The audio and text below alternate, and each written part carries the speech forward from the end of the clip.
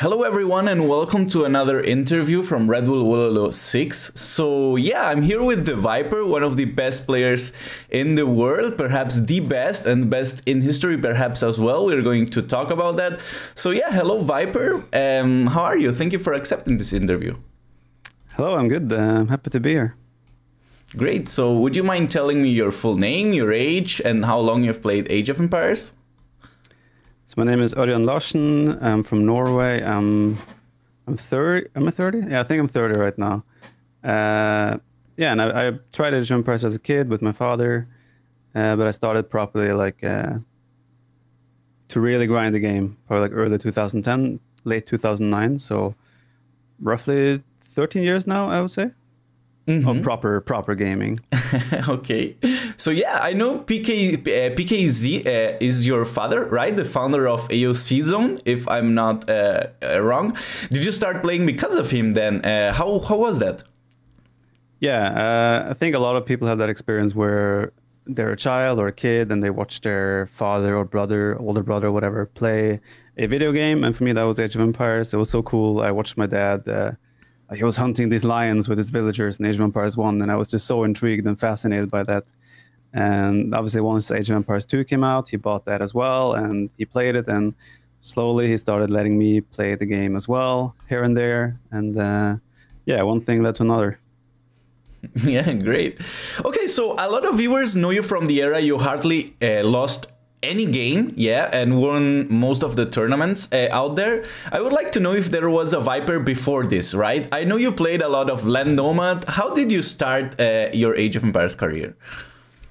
So I played a lot of scenarios in the past, like from probably like 2005 to 2010. I still dabbled in Age of Empires during summer vacations and such, but mostly then I played Lord of the Rings scenarios and such with a community, which for example, Dave was also a part of. It's funny that me and Dave now are both part of the pro scene in one way. And we both played like 17 years ago, we played Lord of the Rings scenarios together. Sorry, I forgot. Oh yeah, was there a Viper before this? Yeah, I mean, once I started playing properly, my dad always played Land Nomad, so I kind of got into that as well. And for probably a solid year and a half after I started playing properly, I played only in that Land Nomad. But like I felt like I was a pretty good player because I had 2K rating in Land Nomad, like from Land Nomad.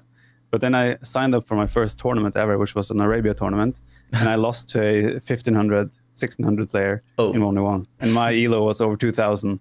So my pride took a bit of a sting there. Then I realized that Land Nomad is such a different game mode to Arabia, for example. So I felt like I was a good player, so I felt like I wanted to improve, and that was kind of my first awakening that, yeah, I gotta try and play some other maps as well.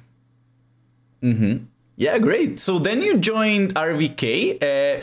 Can you tell me a little bit how that went? How did you go from a Land Nomad player that couldn't beat the 1500 in Arabia to an RVK player? For those who don't know the clan, it's one of the biggest clans in the moment. I think it was the first or the second best clan, right? So yeah, I think there was Jordan, Rio, Dogao. How did that go?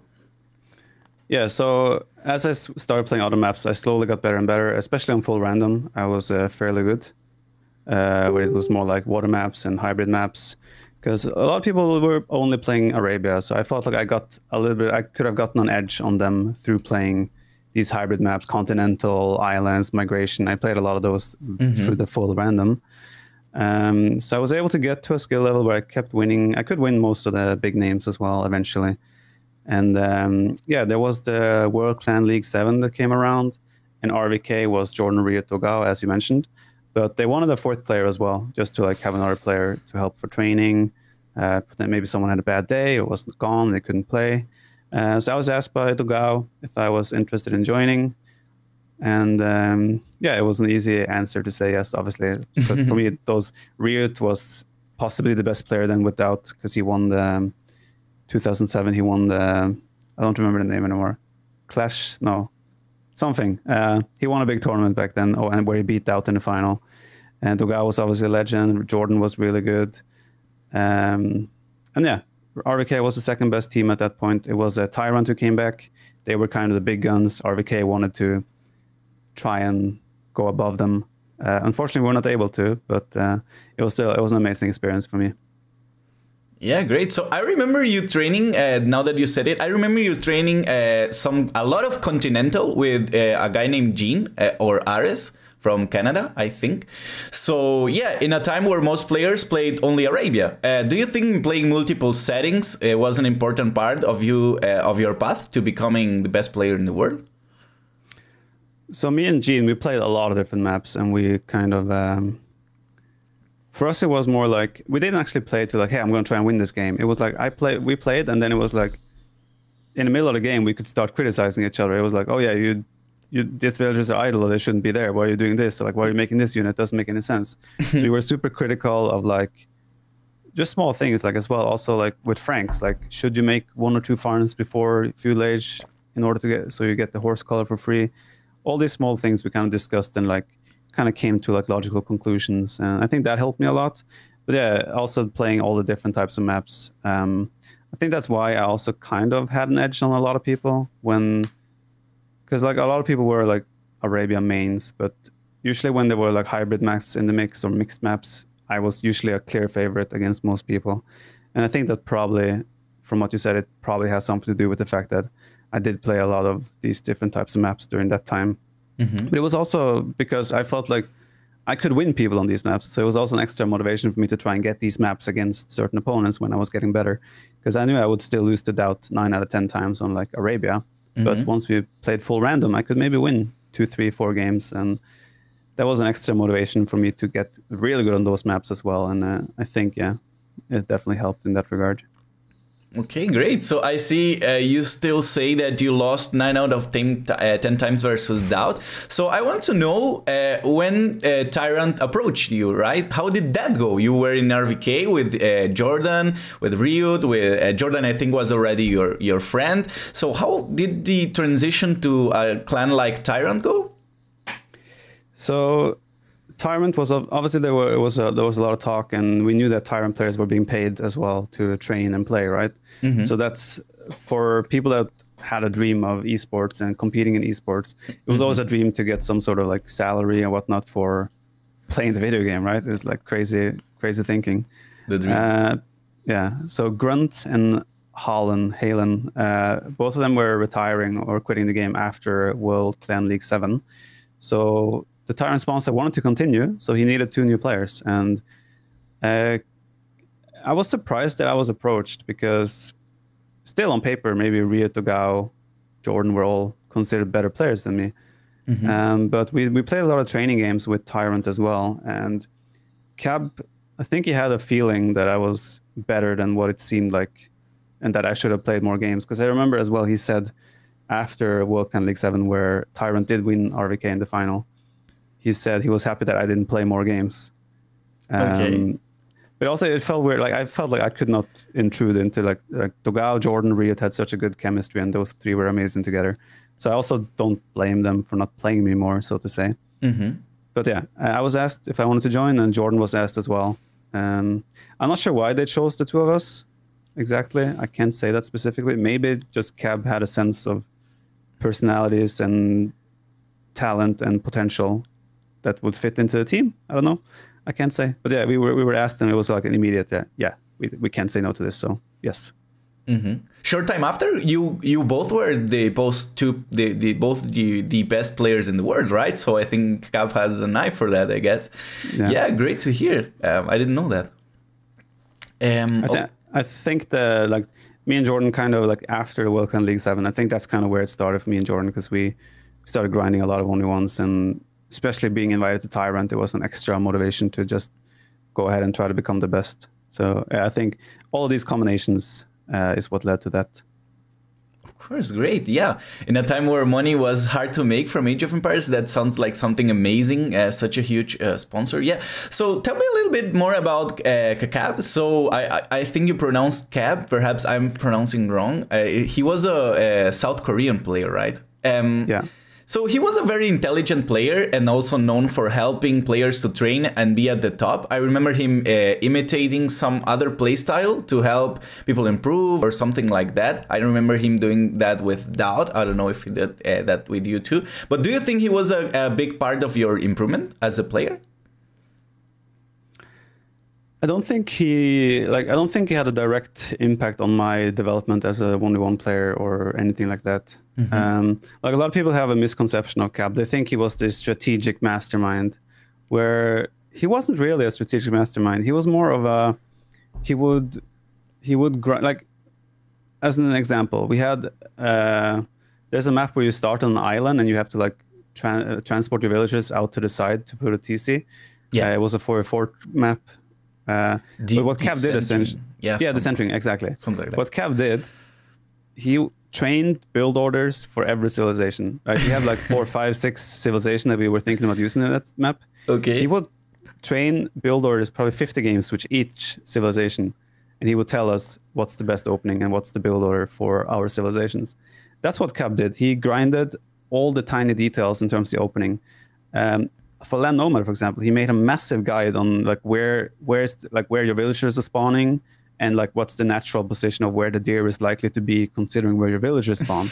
Like all those tiny details, that's what he did and was so good at. And like that was just immaculate work ethic, honestly.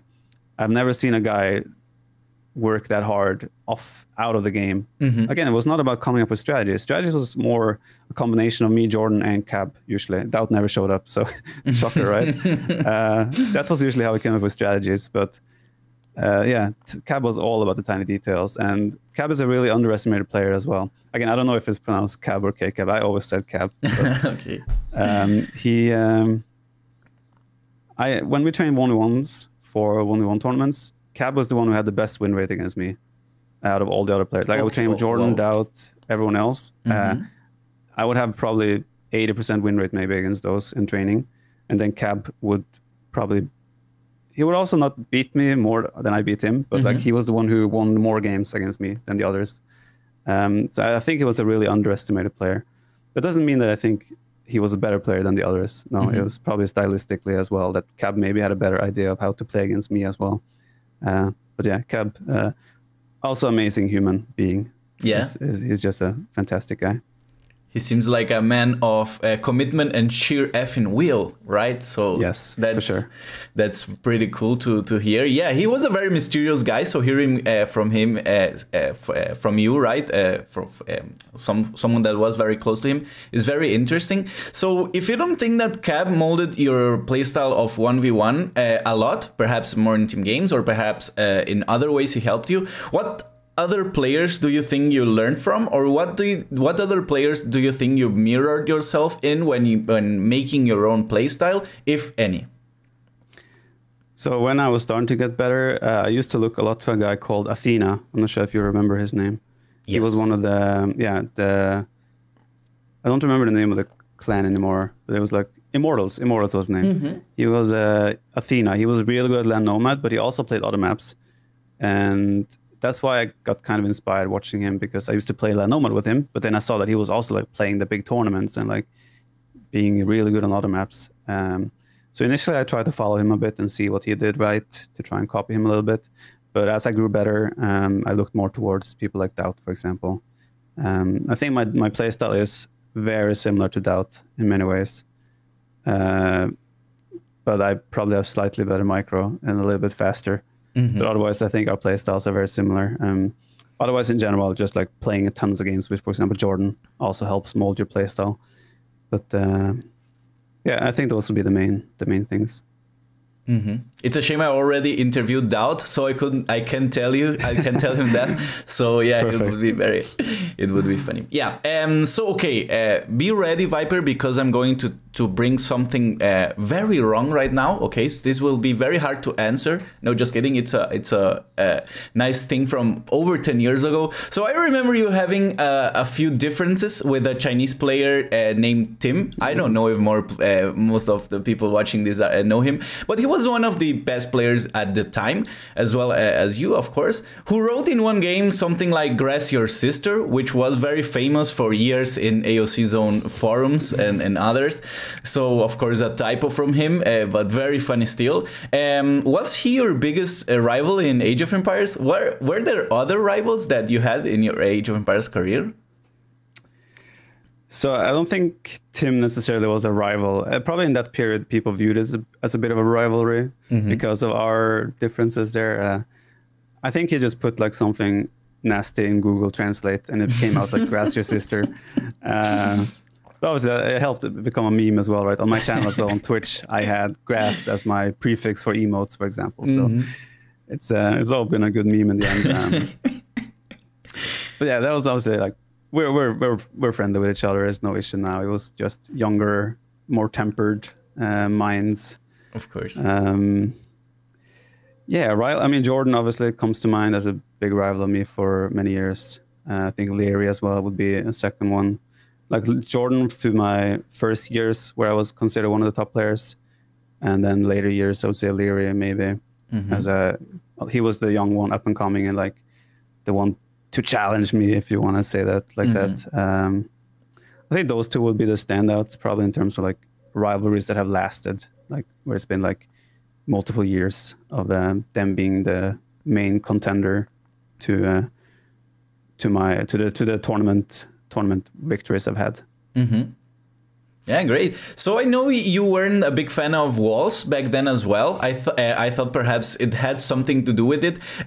Do you think that the metagame has changed a lot from walling like Tim used to do? I don't know if who is watching know this, but Tim was a very big waller in a time where in Arabia it wasn't such a normal thing to do, right? Stonewalling minute 12 and just being behind your walls. I remember Bacti doing it back then as well. But nowadays people seem to wall more, right? I remember you, for example, playing very, very open and remember you as an open kind of player.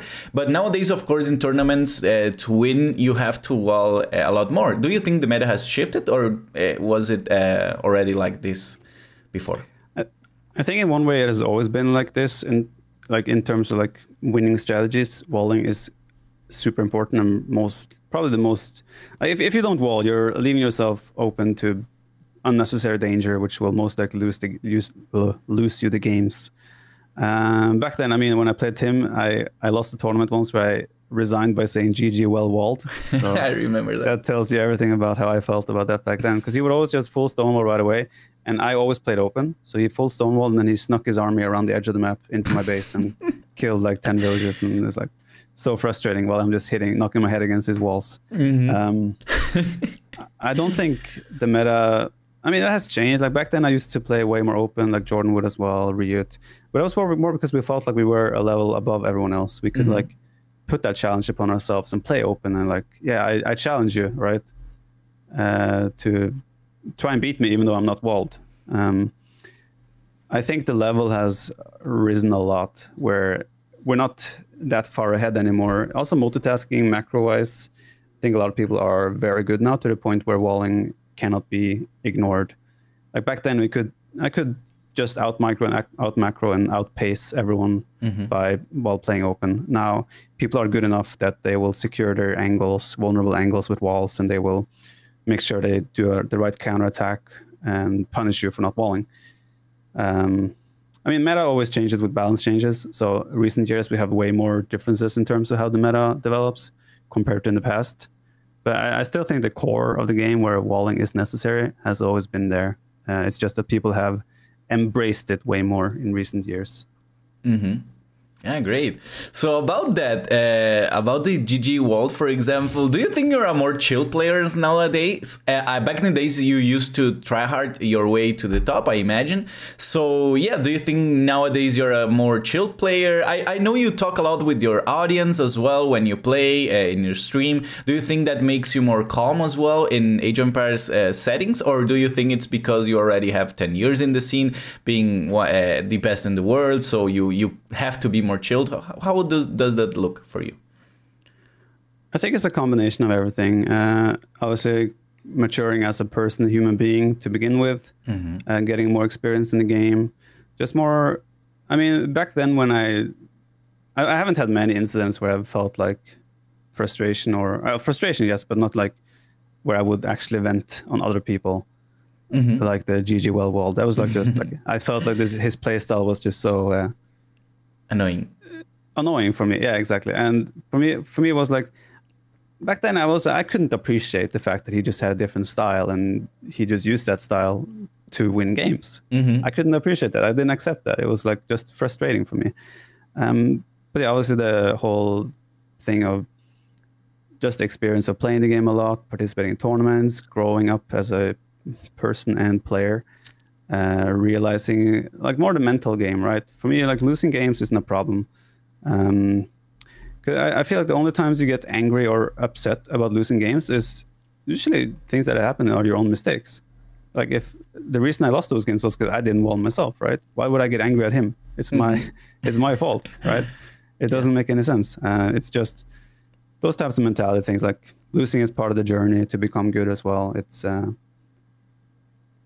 yeah, it helps. And also the whole interaction, like I've streamed for years now as well. It's like you kind of get used to the whole, have a bit more chill approach to the game, and just if things happen, bad things happen, just laugh about it, right? It's just fun. It's just a game. Of course, if you're playing for thousands of dollars, it might be a little bit of different experience. Yeah. But yeah, in general, to summarize, the answer to your question is yes, I'm a way more chill player right now compared to like 10 years ago. Although I would say I was very chill back then as well. You were, yeah, of course. Yeah, that's an excellent answer, actually. Yeah, how you grew as a person along as a player, right? With so many years going by. So, okay, fast question. Tell me your top 5 players all time. You can name yourself if you like to. See, this is a bit difficult for me because I didn't play or was active during the days of Coven and all those guys back in like 2005 and such, because like everyone always talks about Coven, but then I talked to Doubt, and Doubt is like, yeah, Coven is overrated. Like, he was a good player, but he was never as good as people say, for example. So for me, let's say top 5. I'll exclude myself. Okay. Are we talking? I mean, also top 5 is defined differently, right? Is it just whoever peaked top 5, the highest skill levels ever? Is it history in the game? Is it achievements in the game? There's so many different ways to define it. But let's say Jordan has to be in there for sure for me. Okay. Doubt has to be there. No question about that. I would say you have to include LIEREY as well, considering his recent, like all the Red Bull wins and how competitive he was for so many years. That's actually a really tough one. You can include yourself. That would be 4. I won't. I feel like I would add Cab as well, but Cab is more like you need to play with him and be with him in order to understand how good he really was. So you might also not have the same appreciation outside of the game. Maybe Ryut as well. Okay. Yeah, let's go with those. Else I could sit there for like 50 minutes and try to figure out who's the top 5 for me are, but yeah. Well, I was actually amazed by you picking Ryut as well. I remember him as being one of the best players in the world. I remember him, for example, being one of the only guys who won Doubt at his prime. Or I don't know if at his prime or in one very big tournament there was. And I remember him being just amazing player with scouts, right? Everyone was talking about him with the scouts. So it's very interesting to hear you mentioning him. So yeah, could you tell me one player that people don't give enough credit to, or that is quote unquote underrated? This is also a tricky question, because whoever I say now is going to be implied that people don't respect him enough for his skill.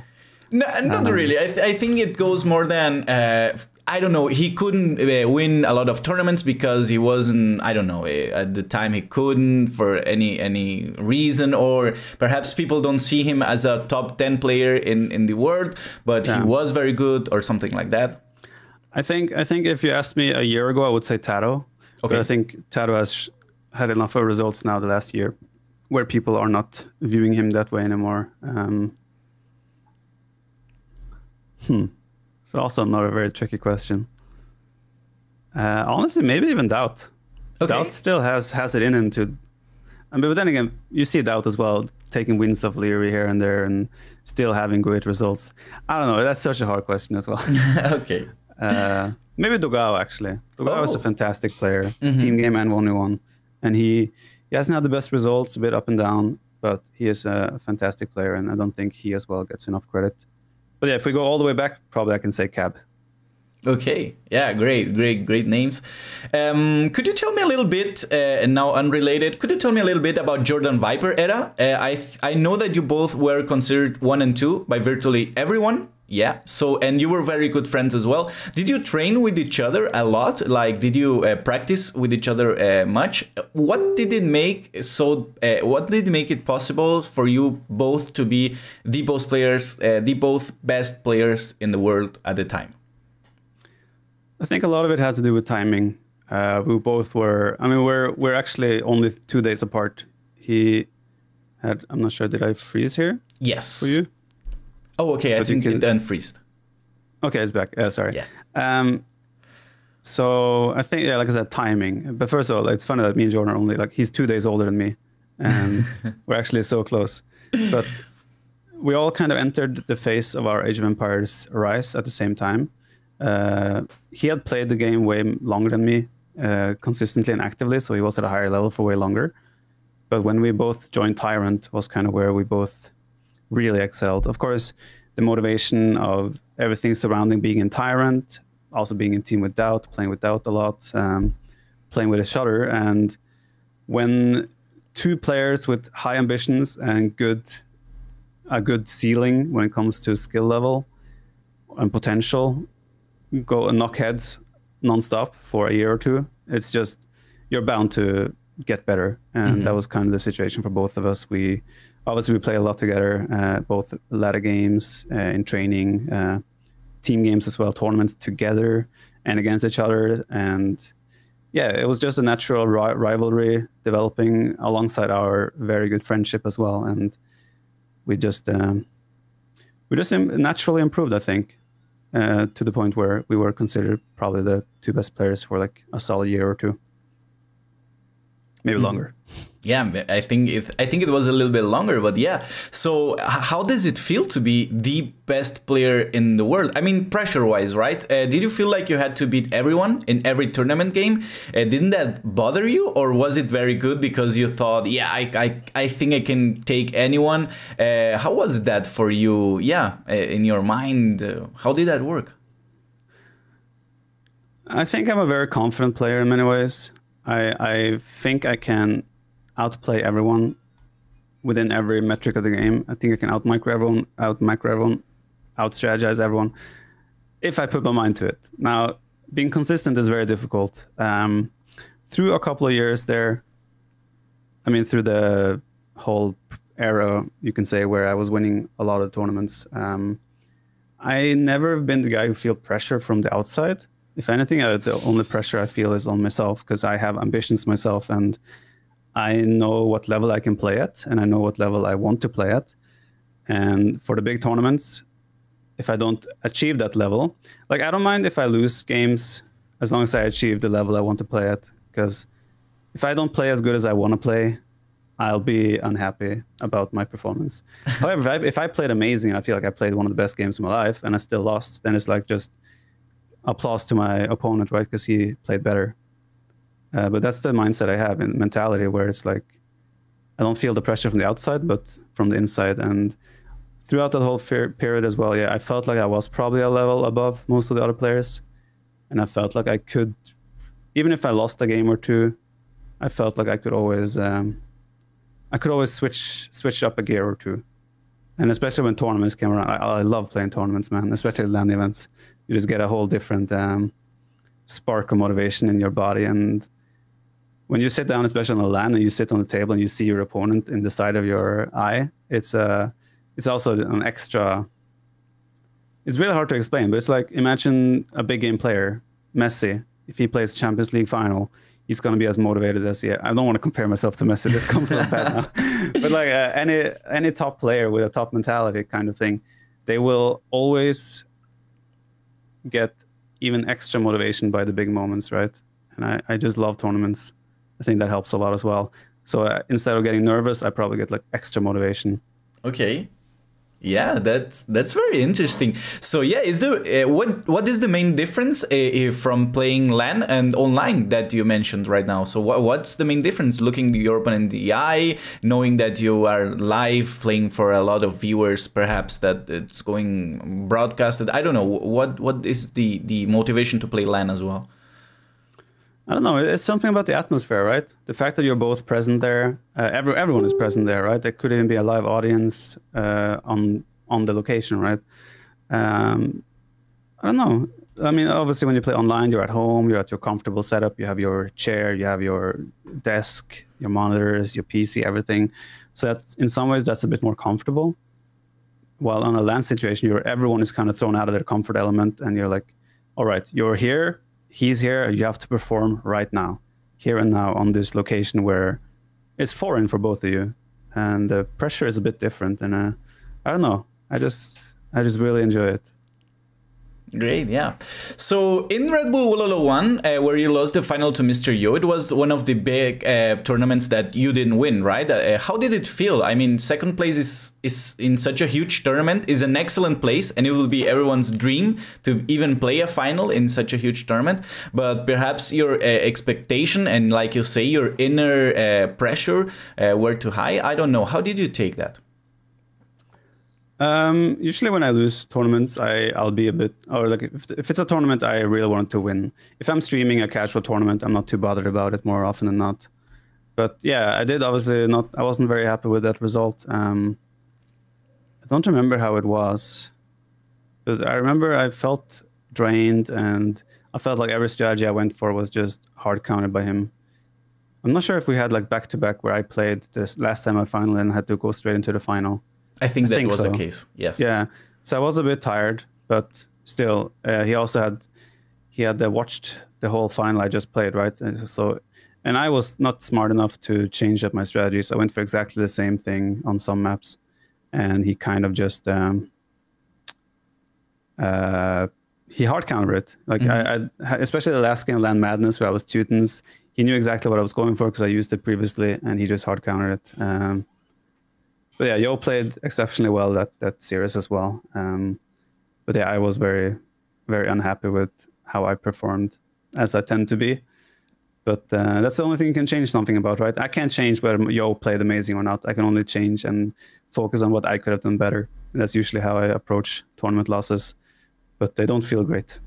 Okay, yeah, that's actually very interesting, right? Because yeah, it would be anyone's dream to be like second place in Red Bull Wololo with such a huge prestige and such a huge amount of prize pool. It's interesting knowing a little more about your feelings. But after that, there was a second final you played, and then you were champion of the biggest one yet, right? The Red Bull 5. Did you train harder than other editions, or what changed there? I just want to point out, obviously, like I'll be upset the first day, but like when you put things in perspective later, you'll still be satisfied with like a second place. So it's not like I'm going around today and still unhappy with that I got second place in Red Bull Wololo 1. But yeah, obviously for the big thing, Red Bull Legacy. Again, it was a LAN event. I would say it was different. So environment is different for everyone. We had the Game Edition boot camp, which probably helped a lot as well. Yeah, also I feel like whenever LAN events, I feel like I'm always able to take my level up a notch, and I feel like that happened during last Red Bull as well.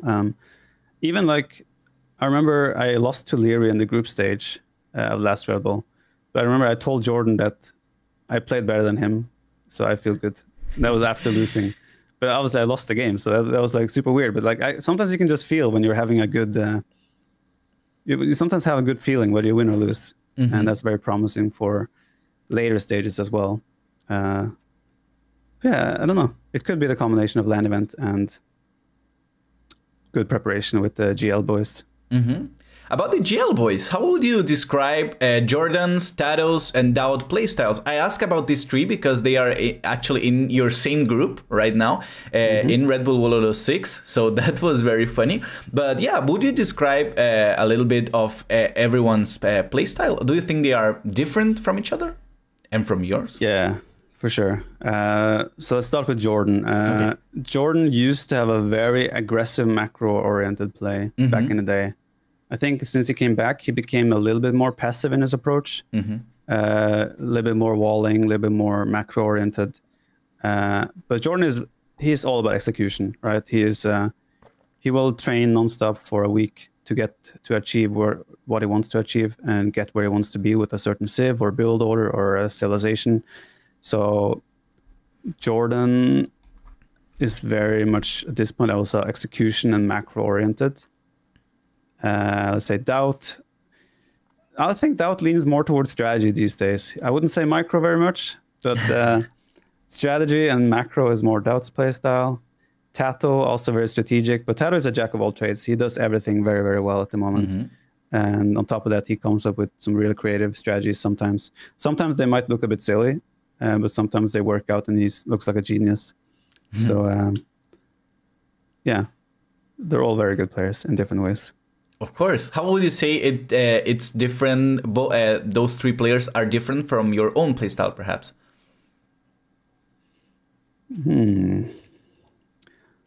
I don't know. I think I'm maybe more adaptive to like. I might enter a game more thinking, okay, I want to do this and that, but I'm just going to adapt to what happens and try to outplay my opponent. I think I'm more in that type of mold where sure, I'll try to come up with good strategies and whatnot, but I'll play a way more adaptive game in many ways than them, I think. It's really hard to distinguish, though, because we still, a lot of games and strategies and approaches will look very similar. But yeah, I don't know. Hard to say. Okay. Yeah. No, I think that was a great answer. So do you like Red Bull settings, being in Empire Wars and all? Yeah, I think it's fine. Like, I wouldn't like if Empire Wars became the norm and every tournament was Empire Wars. But the fact that Red Bull has done this now, this will be the 6th edition of Empire Wars with them. I think it's very nice. It's a different bit of pacing. It doesn't have the same level of depth as a random map would have, but there's still a lot of fun and exciting things about Empire Wars. And considering Red Bull gives you wings and they're all about fast pace and everything, it makes sense that they made a game mode as well that was more suited to their brand. And yeah, I mean, I like it as long as it's not every tournament. But to have every couple of months an Empire Wars tournament, I'm all on board that. Yeah, I'm sure we all are, of course. So, by the way, you're only one of only 2 players to have qualified for AH2 and H4. How are you going to manage training both games? And will you prioritize one? Yeah, I will definitely prioritize and focus on Age of Empires 2. But I will try and sneak in a little bit of training for AV4 as well. After how the format was announced, I think my chances are a little bit better to make a decent result. I thought it was just going to be like one best of 5 and then you're out, where it was like single elimination. So I was like, I'm probably not going to invest time into trying to do that. But I'm going to try and sneak in a couple of sessions in the evenings maybe. I've already played the last couple of days, a couple of hours of AoE4 in the evenings to try and regain a little bit of skill level there. But at the same time, if I feel like the AoE4 training will have an impact on my AoE2 performance, I will probably stop right away. So I guess we're yet to see exactly how it's going to be. But yeah, focus will be AoE2. I'll try to sneak in a little bit of Age of Empires 4 as well.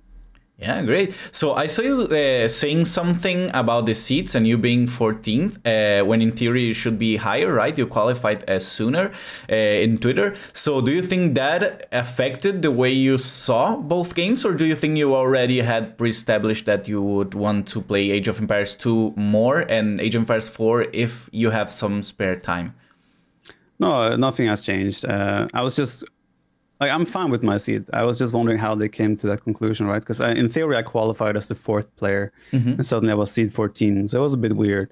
But they've put out the reasons and how they did the seeding, and I'm fine with it. It's not a big deal. But yeah, it didn't have any impact on how I'm going to approach either games. The only thing that impacted it was the formats when they changed from like single elimination to like GSL group stage kind of thing. Yeah, that was interesting, right? At first it was a single elimination. I think a lot of players gave feedback to Red Bull, or perhaps Krasini. I don't know who exactly makes that decision, but yeah, it changed actually, right? For both games, if I'm not wrong. Yeah, I believe so. Okay. It would have been kind of sad to go there and play, like, let's say you lose 3-0. You go there, you lose 3-0, and then you're out, and you have to travel home. That would be kind of sad. So yeah. I think it makes sense to at least let players play over 2 days, or at least 2 series. Of course, yeah. So coming back to Age of H2, who is the hardest player to beat in Red Bull Wololo? LIEREY, probably. Okay. Would you say that you're the favorite to become champion again? I would say I'm one of the favorites. Okay. Who are the others? LIEREY, Hera, Yo, and personally, I would not be surprised if any other GL member as well did very well. Yeah, so you play a lot with your team, right? With Team Gamer Legion. So you probably know everything there is to know to these other competing players. Does it make it harder or easier to play versus them? Harder for sure. I mean, we all know each other super well now, and we're gonna train together for like almost 2 weeks. So we're pretty much gonna be sharing everything with each other, and whenever we face, it will be like, okay, I know everything about you, you know everything about me. Let's have some mind games and see what happens. Okay, so Red Bull Wololo 6 start in 18 days. Are you already training? I mean, I'm playing ladder games and such at the moment, but I'll start more intensifying and specifying the training more in 2 days when we travel to Berlin for the GL bootcamp. Yeah, great. So last question, a quick one. You are allowed to bring your keyboard and your mouse. May I ask which one you use? Yeah, I use a Razer Death Adder version 3 Pro mouse, wireless, and I use a Razer Huntsman Tournament Edition keyboard. Yeah. So do you think it makes a difference if you use, what makes more of a difference, the mouse, the keyboard, or perhaps it's just something? You asked me which one of those two would I bring? No. I mean, if you would recommend a play, I ask this, and I will just put the context. A lot of players ask what gear to buy when they are starting to play Age of Empires, and naturally they go to the best player to know, yeah, what do you use? If I use your mouse, I'm going to become the best player in the world. So something like that, of course. But yeah, what mouse and keyboard do you use, and why actually? And if you think that it makes a huge amount of difference, which one you use in your games? I already stated which ones I use, but like I think equipment matters, but not as much as comfort with the equipment, right? You shouldn't buy the best equipment on the market, if you're not comfortable with that. But still, there is no denying that some mice and keyboard will have better performance than others. In the end, you need to find what's comfortable for yourself. You cannot copy the equipment of a pro and think that that's going to change your level. It's not that simple. But I mean, equipment can help. But it won't change your level massively. Yeah, great. Okay, so I just thought of another question. I'm very sorry, but did you change your... this is a question for me, actually. Did you change your DE hotkeys a lot when you changed from AOC to DE? You had a very good set of key hotkeys in AOC, I remember. Did you change them a lot for DE? I know there's a lot of new functionality as well and multiple queue. I did not change a lot of the things I had from AOC, but I have taken advantage of a lot of the new features that were introduced. But my hotkeys are also like, they're ever changing. I will update my hotkeys on a yearly basis. Not dramatically, but like change 1 or 2 hotkeys where I feel like, oh, this is not effective enough, so I should probably change this, or just try to include some new feature. Or like, for example, they have now the thing where you can select all military units on screen with a hotkey, for example. Things like that. I think it's always worth it to look into if new hotkeys that are available, or control like features. If you can implement them into your game in a good way, then you should always look into that. Yeah, great. So we are coming to the end of the interview. Would you say some words to all your fans that will be watching you in Red Bull Wololo? Just big thanks for supporting me and cheering for me, and I hope I can make you proud. Great. So thank you very much for the interview, Viper. Looking very forward meeting you in Germany. Thank you. Same to you. Bye-bye. Bye-bye.